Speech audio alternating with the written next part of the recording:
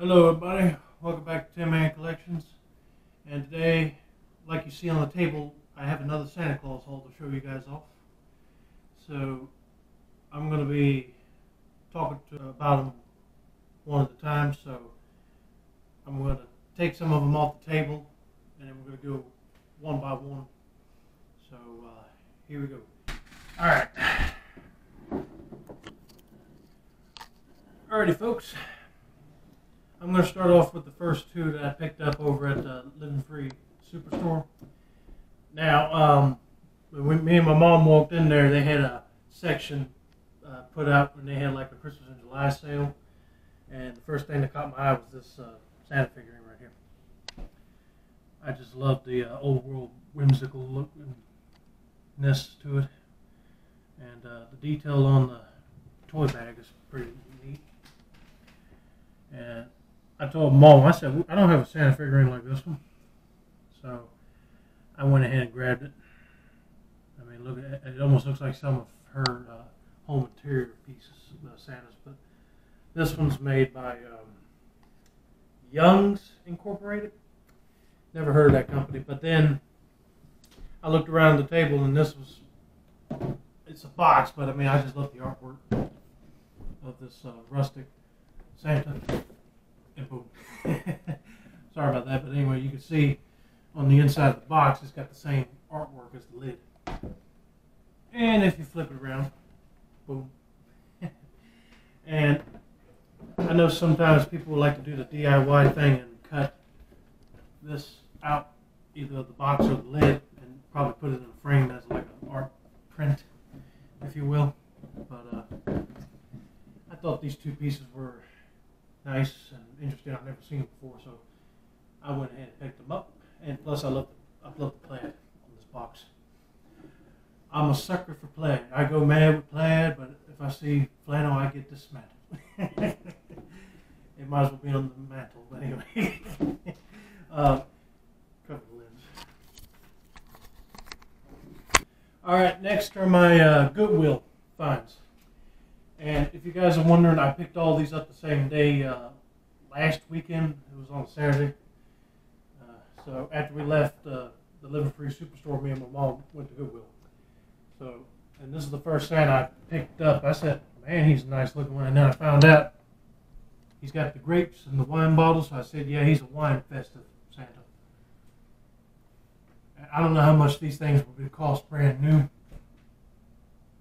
But I paid $8.99 for this thing, so I said that ain't bad for a detailed Santa like this. Now, as you can see, it's got like a little menu list down here at the bottom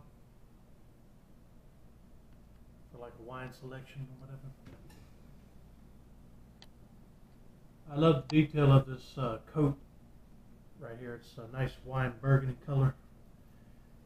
That's the thing. I like Santas that either have more of a scarlet color, like something like this color hat right here,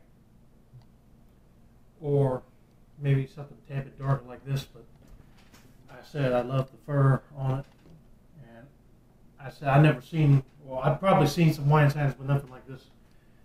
And what else can I say about it? Oh. I said we could probably, and I noticed the berries right here, the paint was starting to come off of them. I said we probably could repaint those and just pick them off, it don't matter. But then, anyway, looked on the shelf further down and I saw this guy. Might as well call this Combat Santa or something because I love the idea. He's got a walkie-talkie in his hand and he's got a satchel with an airplane like he's delivering toys in the military. So, if you're a true Santa believer, join Santa's armies now. But anyway, I don't know why they didn't go with a camouflage Santa hat to go with this. I said that would rather been nice than a red hat, but it looks nice.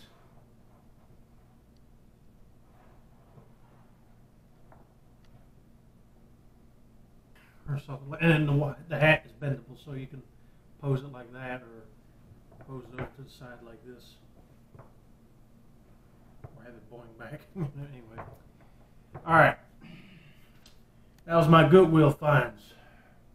Now I'm going to show you my Salvation Army finds. Now, what I'm about to show you is a little bit different than what I usually grab. So hold on tight. All right, you see what I mean? I saw this over at Salvation Army. It was in a bin, but this is one of them old Santa dolls that's both front-sided and back-sided print. And Bumblebee been seeing these on YouTube, where the people that do like thrifting adventures and everything, they always come across these in the vintage Christmas sales, and they're going like crazy on eBay or whatever. They're expensive, but found this one. I said it was in pretty good shape, and look, he's waving. Hello, everybody.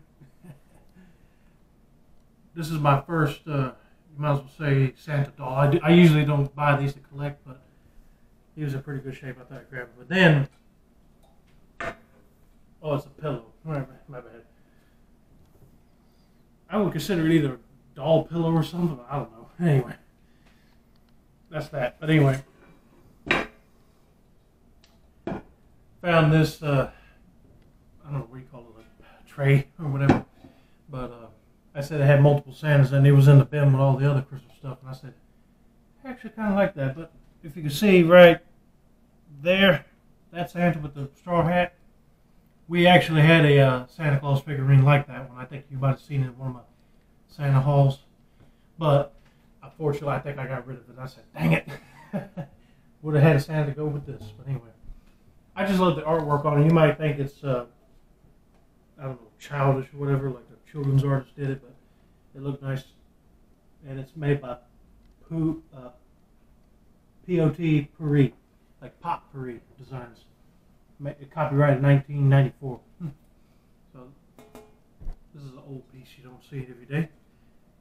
But yeah, I love to find art with like multiple Santas stacked on one each other. But anyway, I thought that was pretty neat. All right, I'm going to bring them all back and then do a little closing statement. So hold on tightly. Well, I hope you guys enjoyed my little haul here. But don't forget to like and subscribe. Turn on those post notifications for more content like this. And this has been another successful installment of the Tinman Collections channel. I'm Jeffrey the Tinman Taylor. Sayonara, and only 5 more months to go till Christmas. Sayonara.